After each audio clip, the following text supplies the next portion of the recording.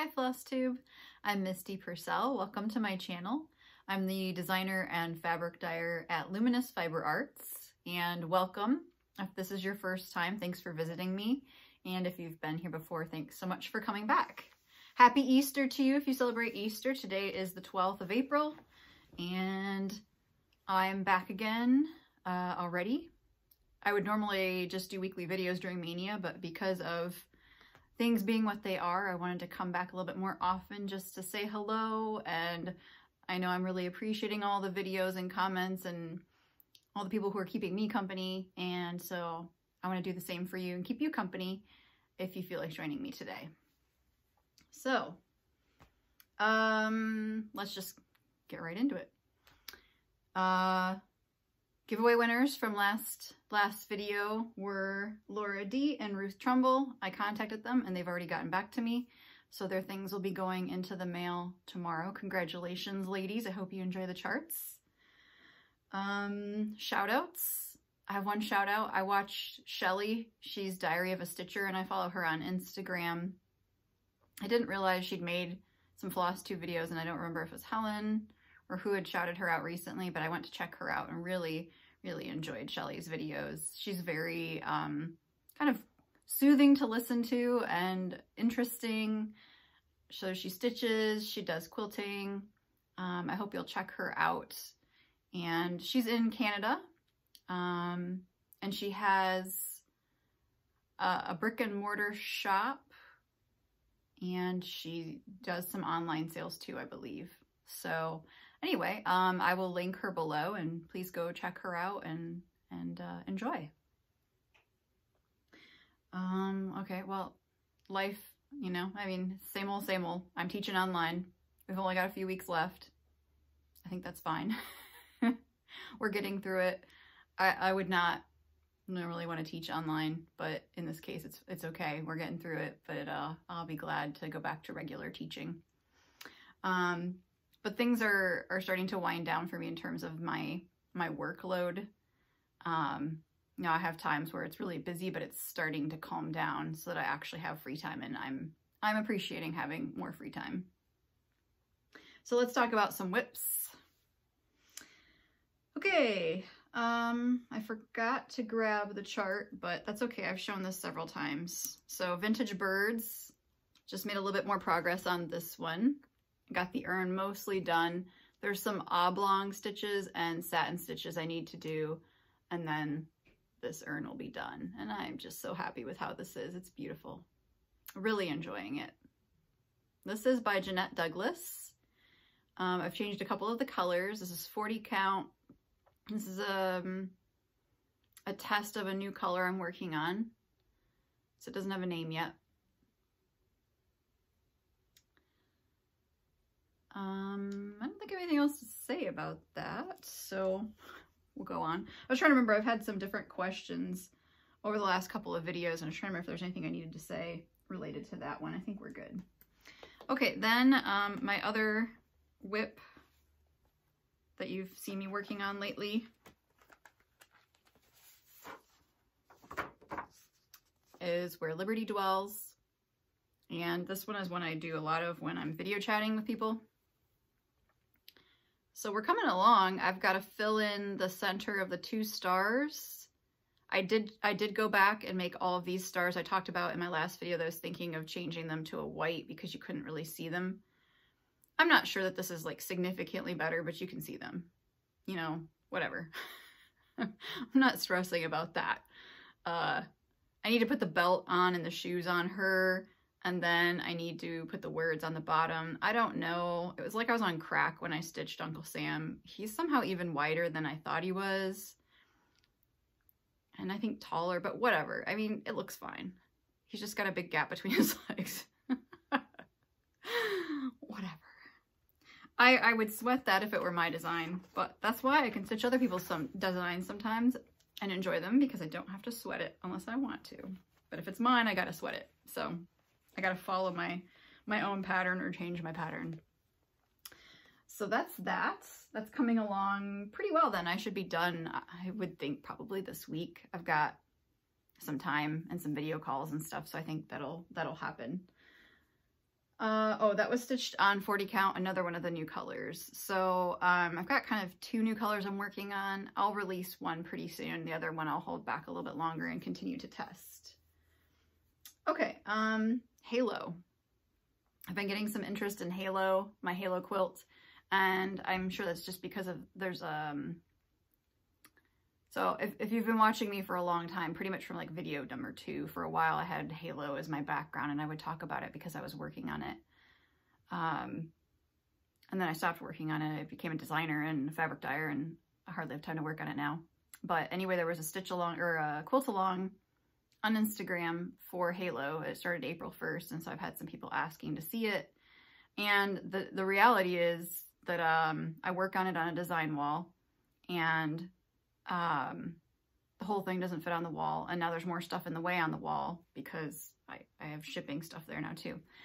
And anyway, I don't have a way right now or a convenient situation to take a photo of where it's at, and I won't bother until I guess the last row is done. But I'm working on the last row of the main part of the quilt, and so I worked on Halo yesterday and did 1 block. So I'll insert a picture of the block, and I'll insert a picture of where Halo was at the last time I had a chance to take a picture of it, like above it at a retreat a couple years ago. So I was discussing this with Leah Noel, Aviatrix Stitcher, on Instagram, like how do I take a photo? And I might be able to, I think I have enough room in my living room, maybe just barely, to lay out all the rows and maybe stand on a chair and just kind of check things out. I really feel like I need to be higher to make sure things are placed in a balanced way, but it might work. So I'll give that a try. I'm excited that the center part is almost done, but there are 72 border blocks, and I will probably make them because it really gives this cool effect with the circles and they kind of float. So I'm not done. I could stop and have a really nice throw, which would be okay, but I have some throws and I would like another bed quilt because I've made myself 1 bed quilt actually when I was about 30 and now I'm turning 40. So it'd be nice to finish, you know, another quilt now. It's been a decade. Anyway, I have a bed quilt, but I'd like a new one. That one's very pretty, but I feel like, I don't know, it reflects a style that I had then. It's a little bit different style now. So Halo, it wasn't, you know, I've been kind of dreading getting back to it because it is, I mean, it's a lot of decision making. I'm deciding about every single piece of fabric in the block, and there's a lot of them, and it's very scrappy, and then I'm trying to not reuse ones that are around it. So, you know, making a block could take a couple of hours for me, and I need to maybe be a little less fussy, but I've been so fussy all along. It's like, why stop now? I don't know. But I recommend if you do the Halo quilt that you get the template set. You can find it online, just Google it, and that helps with the cutting a lot. I use a rotating cutting mat, and I use a small sized Olfa rotary cutter, like the really small, the blade's like that big. That works really well for this. Don't get any cheap brand, get the Olfa. It really makes a difference, trust me. I know, because I tried it. Fiskars did not do the job.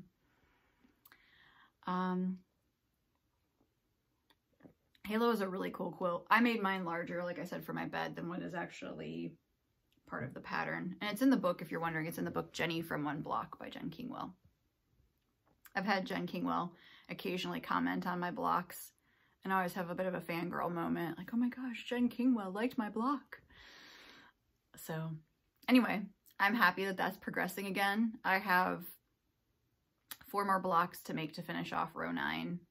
It's going to be an 8x9 block center. And I have not really looked at the templates for the border, but I think they'll go faster. I sure hope so. Okay, anyway, that was my whips segment. New start. I had a new start. I was talking about this a little bit last time as one that was going to come up soon, and I just was like, you know what, I just feel like starting this. I don't think I feel quite, like, I'm seeing a lot of people who just want to start everything. I don't quite feel like starting everything, but I do feel like starting stuff. So, Souvenirs of the Heart, Star Spangled Spectacular by With Thy Needle and Thread. And I talked about this last time. I'm stitching it over 1 as it shows here. I converted to DMC, and I'm using my new color, and the new color does not have a name, but this is actually what the new color is going to look like. It's a little darker than you can see in this picture, but modeling is very light on the even weaves. This is Linda, 27 count, and you can see I've got a decent amount of the flag done. This is a really fun, I'm really enjoying this. This is, I'm using stretcher bars for this piece, and I find that with the stretcher bars, I don't, you know, because I didn't give myself like huge amounts of room on the sides, it doesn't work that well for me on the K's Creations floor stand to stitch it. So I use the K's Creations lap stand, and that works okay. It's not amazing, but it works okay. I have placed an order because Gary and Vanna are always talking about it. I've placed an order for a fanny frame from the attic. So I'll be anxious to try my first hooped project, I think, ever. I think I started off cross-stitching in hand. Did I use a hoop for the dimensions? I don't know. It's pretty much been in hand or Q-snaps, and then the scroll rods. Maybe I've used a hoop one time. So it'll be interesting to see what I think of using the hoop wrapped with the twill tape. They're out of stock, so they had to order them. I don't know when I'll get it. But when I do, and I try it, I'll let you know. So that's that. It was awesome. The other thing that I'm working on, because you know I'm multi-craftual, I made these origami stars. Now, I've done origami one other time, and I wanted to make these cat bookmarks, and they were really hard. And the person who made the video of them either didn't speak at all or spoke a language I don't speak. And then they showed stuff and went really fast. And there was just this part that I couldn't figure out. And so I successfully made a few by kind of like accident, but I couldn't like recreate it.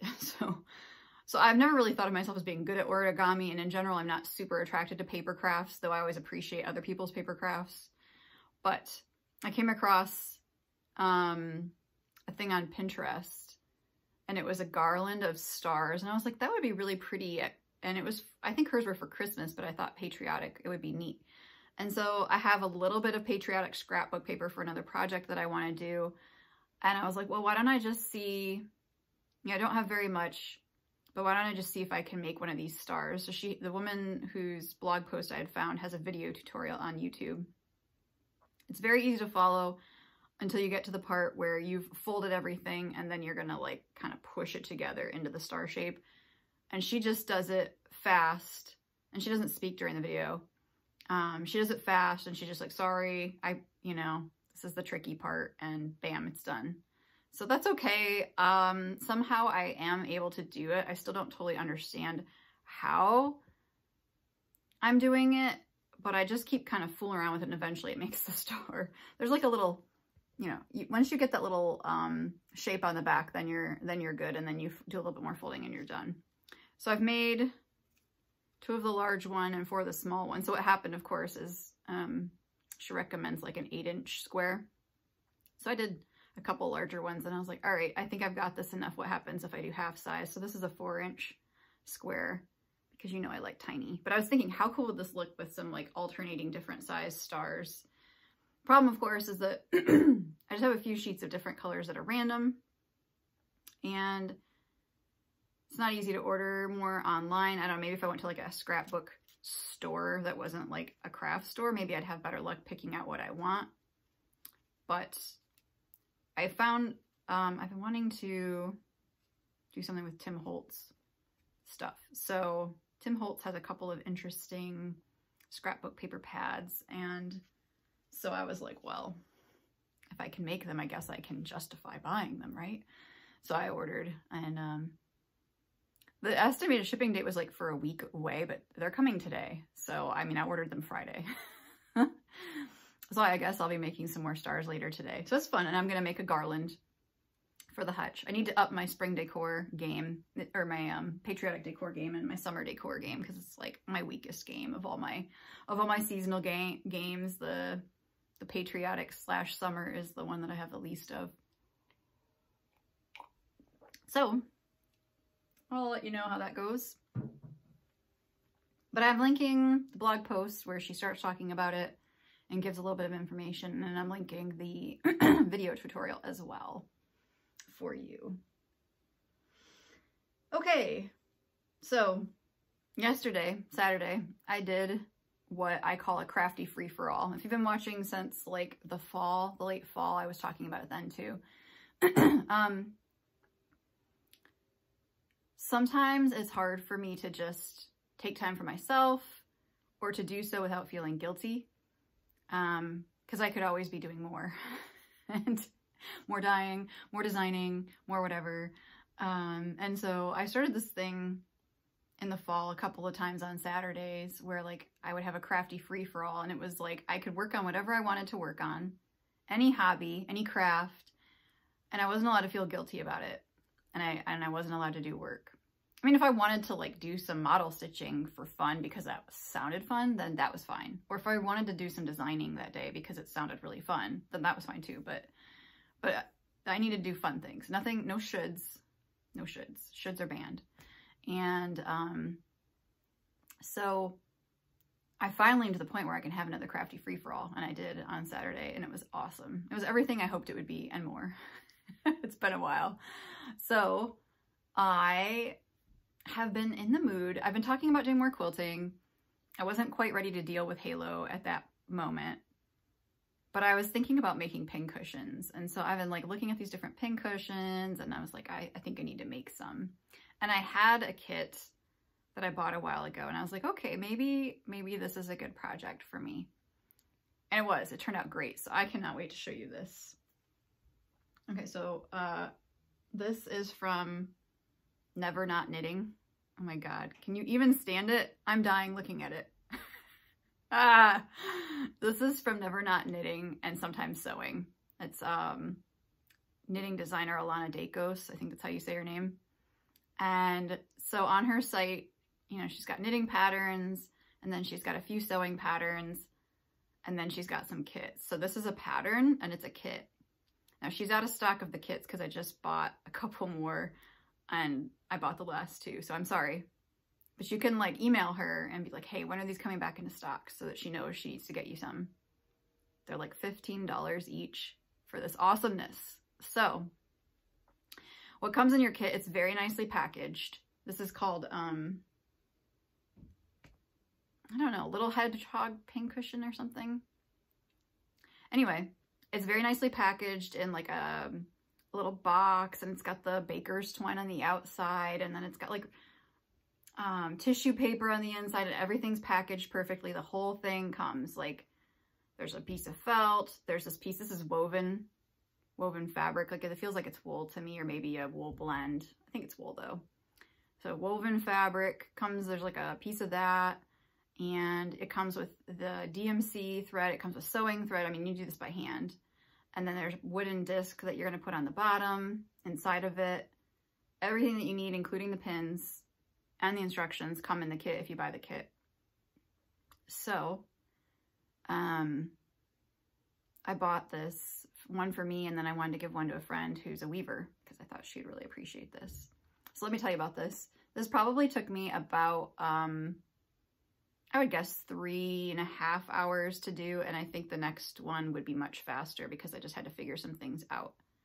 So I did a couple of things differently. I thought you might be interested to hear what I did. The eyes. Now she has you embroider the eyes, but I had made a felt ornament a couple years ago using these brads because that was what was recommended in the pattern, and it's genius. You know, I mean, my satin stitching is okay on felt, but it's not great. So why not just speed it up? So these little brads, they're by Darius. If I can find the information, I think I bought mine on Etsy, but if I can find the information for you on these brads, I'll put it in the description. I just don't know if I remember off the top of my head what I could probably find out for you. Anyway, so to save time and to have it look good, I did the brads for the eyes instead of embroidering them. The other thing that I did is, since I have a sewing machine, I mean, she has you like hand stitch this seam, And mine just didn't look that good. And I was like, I got a sewing machine, like, let's just do this. So I did. And then, she gives you the stuffing. So I stuffed, what I did with the woven piece, you're supposed to do like a gathering, like a running stitch around it to gather this part. And I thought maybe I could do that on the sewing machine because I've done it before. You know, you just do like a basting stitch and then pull.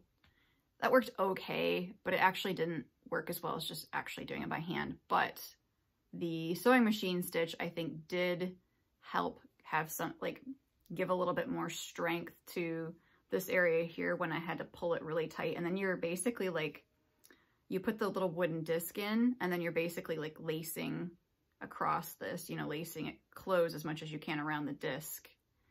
And I ended up using quilting thread, like for quilting, hand quilting thread, because it's really strong. So any really, I mean, she includes a sewing thread, and it's probably, I mean, maybe it's a polyester, then it won't break. I don't know. I didn't use it, but you want something that's not going to break when you're lacing this because, yeah.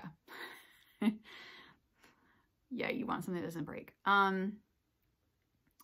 Then, you know, you're just, probably the hardest part was just stitching the face on because it just takes a while. So I took like straight pins and kind of pinned his head where I wanted it, and then just took little stitches.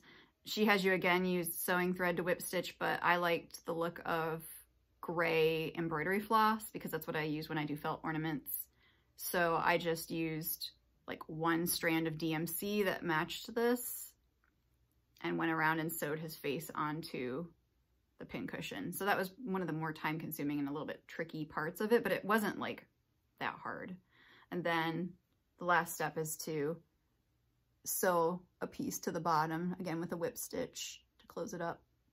And I just cannot tell you how delighted I am with this thing. It makes me so stinking happy. So I had to share it with you. So yeah, I'll link the kit so that you can find it, even though it is out of stock at the moment. And I'll link the pattern so that in the pattern it says that there are resources for where to get the materials. Since I bought the kit version, I don't know what they are because it's not in that pattern. So the Crafty Free-For-All, that's what I did during the Crafty Free-For-All. I made a hedgehog and I made a halo block and I stitched and kind of hung out, and it was a great day. It was like a spa day almost in a way, you know. Well, I mean, I don't really do that. So that's my version of crafting on whatever I want is my version of a spa day. So if you ever want to join me, you know, I don't know if I can't always do it, and it may not always be Saturdays, but what I'm going to do is start using the hashtag Crafty Free For All, and it's just guilt-free crafting on whatever you want. So if you want to commit a certain amount of time for yourself to do whatever you want and it to be guilt-free, I encourage you to do so. And if you want to like hashtag it on Instagram, then I'll look for it and I will cheer you on. Okay, so what else have I been up to? Just briefly, I'm still thinking about my birthday start, and I'm still kitting up things for Mania.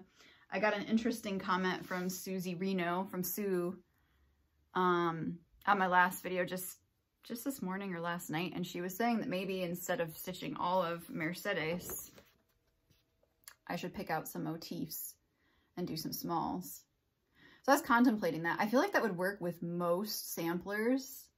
The thing that I am thinking is that some of these motifs are huge, and that something, I think that in a way, what charms me about this is the jumble of them together. But it's a good idea. So I'm mulling. I feel like I'm gonna just, what I think is gonna happen is that I'm just gonna commit to this. I don't know if I want it to be my birthday start though, because I feel like that's some pressure. Maybe I should just start it. Anyway, I'm thinking that I just start it and I see how it goes. And if I decide at some point that like I'm really not enjoying it, I can just stop and pass it along to someone else to finish up. Like, that's okay. It's okay to learn. Like, I'm open to learning that about myself. It's a theory I have that I might have trouble. If it is too much trouble, that's okay. I will be okay with that. you know, it's okay to find that out. So the other thing that could be a birthday start then, because I've been thinking about this, is Agnes Platt's strawberry sampler. So very pretty. So it's a candidate. It turns out I'm not working on my birthday. So I need to figure this out because I want to be rushing down the stairs at 4 a.m., grabbing a cup of coffee, and being excited to start something. But I'll probably put one stitch in the night before so it's not that hard. I can just actually start stitching. So contemplation. You can feel free to comment and let me know if you have any feelings about this. Alrighty, fabric. So I've been talking about for forever, it seems like, these new colors. So one of the new colors is ready, but I'm not done dyeing, like, for an update. So this needs a name. That's pretty accurate. I love this color. It is so, so pretty. So this is a 36 count linen to give you a sense for what it looks like. So this is close to what I stitched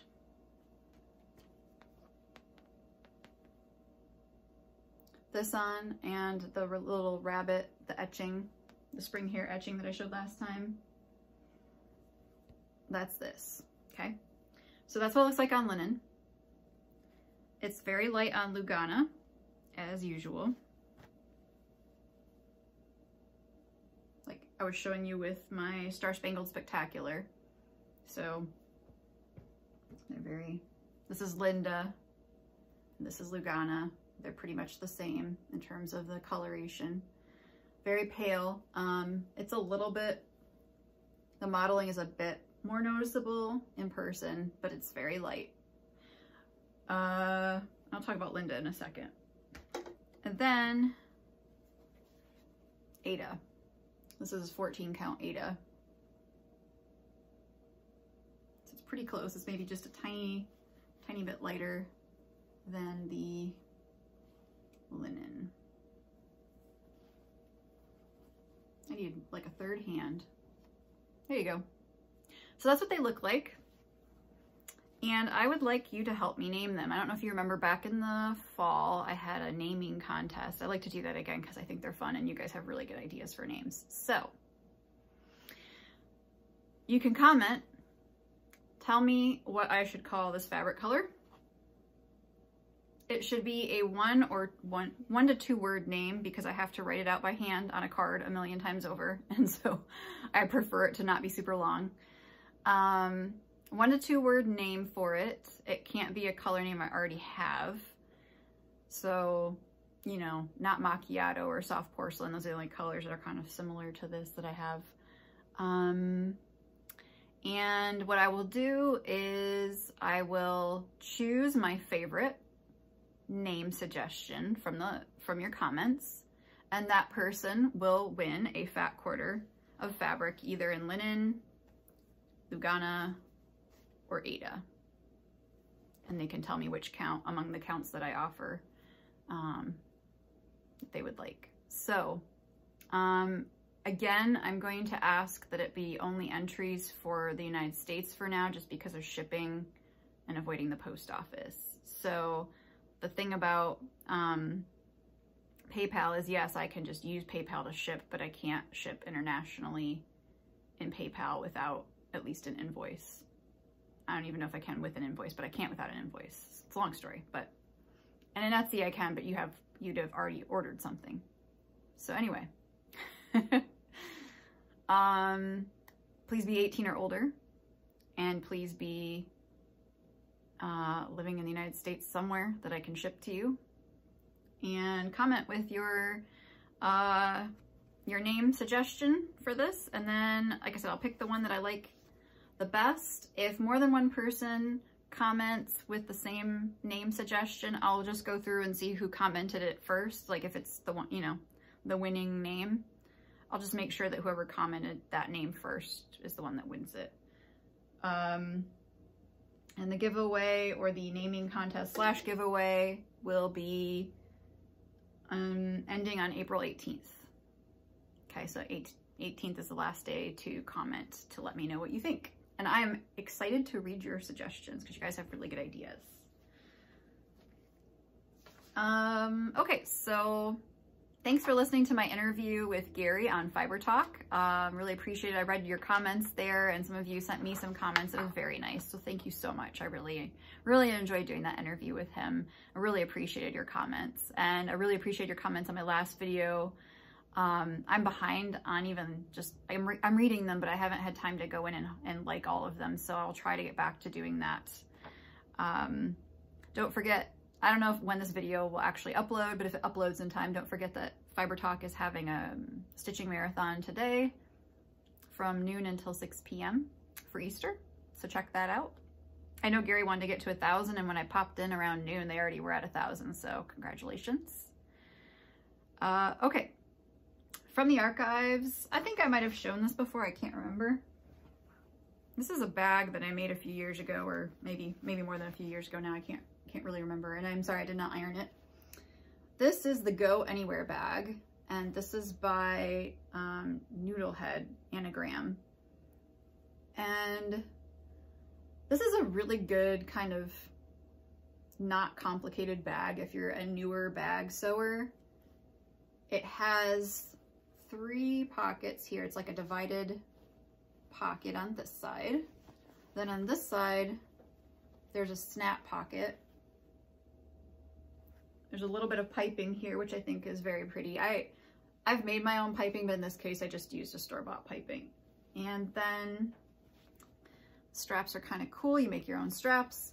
There's a, I don't know if they call it a hidden snap, or it's a covered snap anyway. You can see magnet.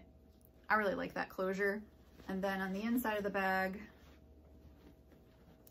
this is awkward. I think it was awkward the last time I tried to show the inside of Sue's bag. There's a couple pockets. So it's just like a really nice, simple bag that would function for a lot of different things, you know, like I've put water in the pocket before, like a water bottle, and it's really a nice one, good for toting projects or books around or whatever you'd want to carry in it. So I'd recommend this to you if you're looking for like a fun bag that isn't super complicated to make. This is again called the Go Anywhere bag, and I've made several of Anagram's patterns now. I've done the poolside tote, the super tote, which I think I showed somewhat recently, and the divided basket, and they're all really great patterns. The one of hers that I'd like to do next is the wool and wax tote, and she did it with wool fabric, and then the bottom, the base, is waxed canvas. And I've been just like looking at people making bags out of waxed canvas, and it looks, you know, amazing.